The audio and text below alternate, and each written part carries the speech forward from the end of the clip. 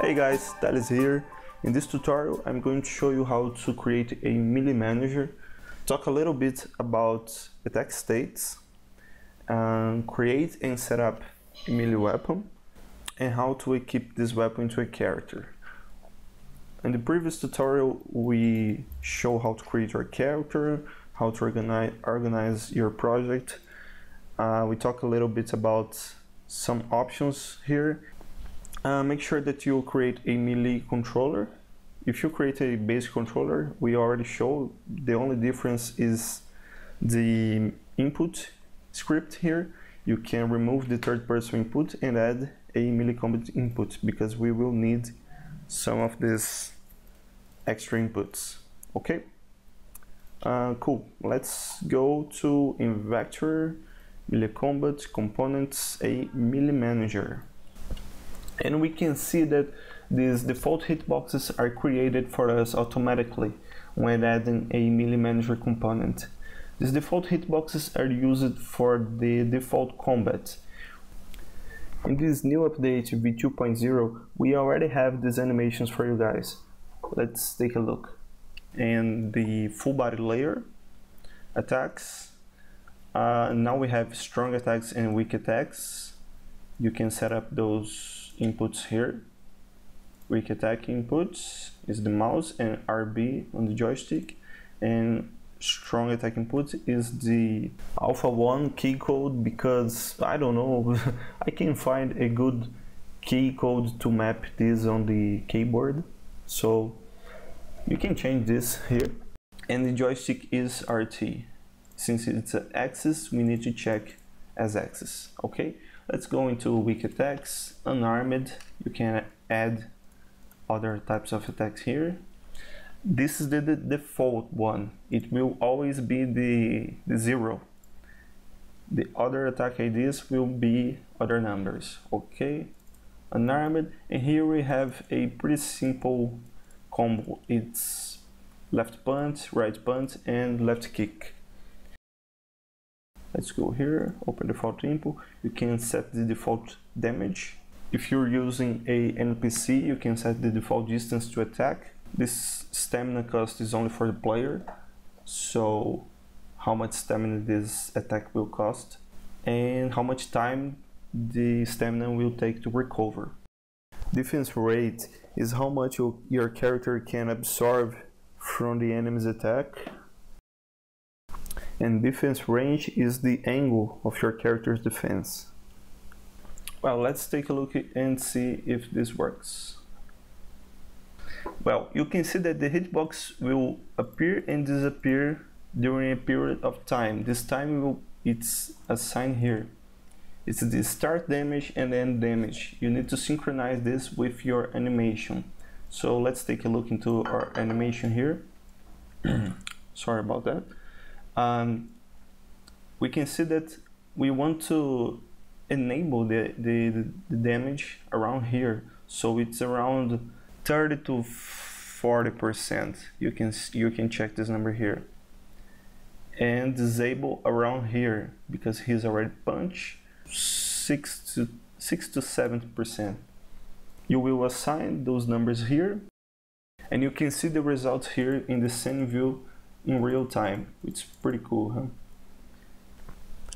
Allow movement add. This will allow your character to move a little bit and rotate while the animation is playing. So let's say that I want my character to move when it reaches half of the length from 0 to 1. Half is 0.5. And when it reaches half of the animation, I am free to rotate my character to align with my target and go to my next attack. And damage multiplier will multiply the total damage in this specific attack. You can also set this on the weapon. Recoil ID and reaction ID.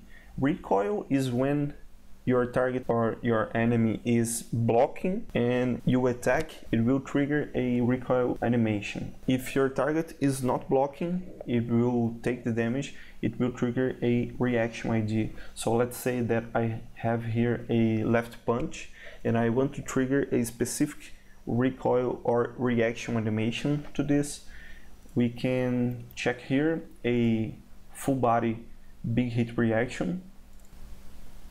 Like this one, the character will take the punch and take a few steps back. Or we have here on the upper body layer a small hit reaction,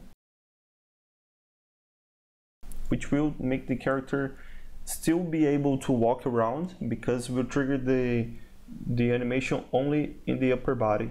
Okay? So if you want to trigger a small hit reaction, the ID is 0. And a big hit reaction, the ID is 1. Okay? Here we have a few variations because we add a trigger direction, which is pretty cool because if you take a punch from behind, the character will go a few steps forward, and so on with the direction he takes the punch. So let's go back to our options here. Make sure to check what type of melee attack are you using. Is it an animation with weapon, or it is a animation with a body part. For example, if you have a zombie and you want to attack with a head, like a bite animation, you can create a new body part using the head. Just make sure that your character also have a head hitbox. You can create one here. It's pretty cool. Add extra body member. You can use this on generic or a humanoids. Let's create on the head. If your character is humanoid, it will assign your head automatically. You hit create and a hitbox, it's here. You can customize your hitbox to fit better in your character. Let's go back here. And attack name, this is pretty cool because attack name works with our hit damage particle. It's on the basic locomotion, hit particle damage.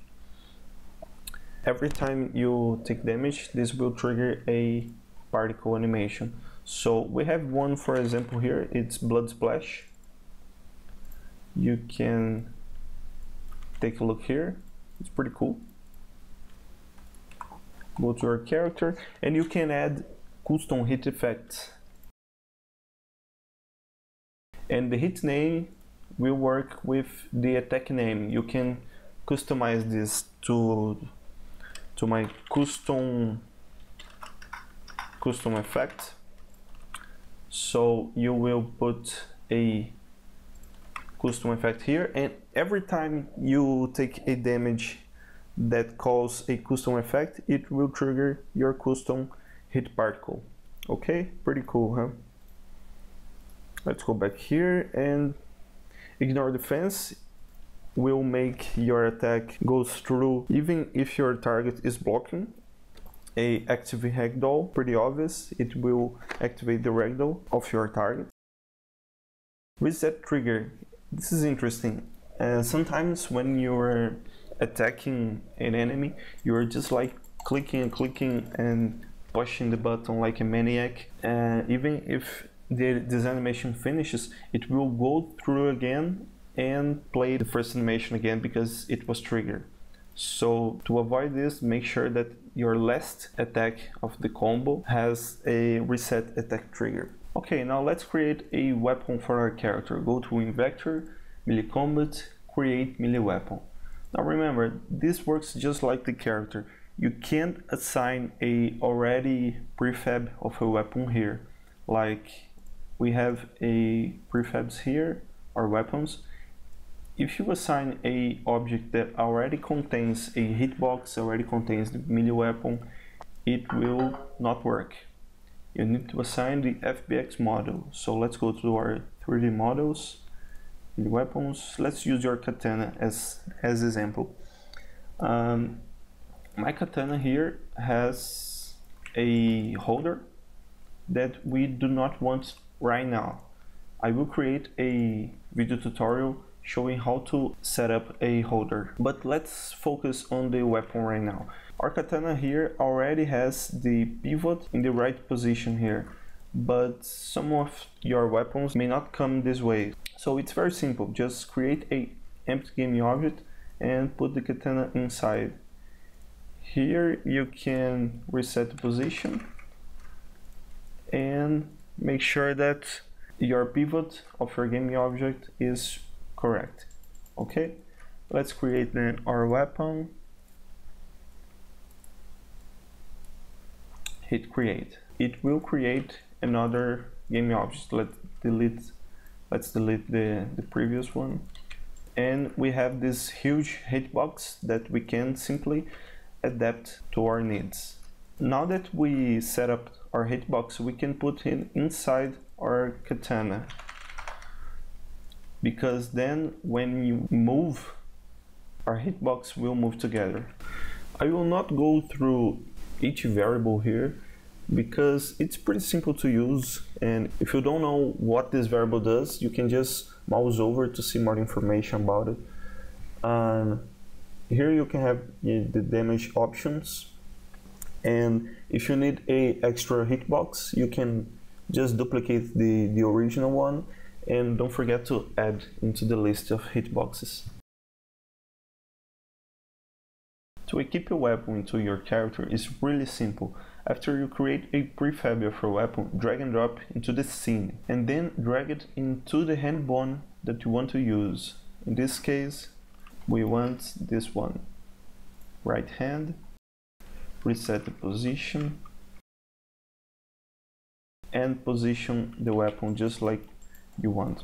You can turn it off the gizmos of the hitbox to make it easier to see. Hit play and the MeleeManager will automatically assign this weapon as your current weapon.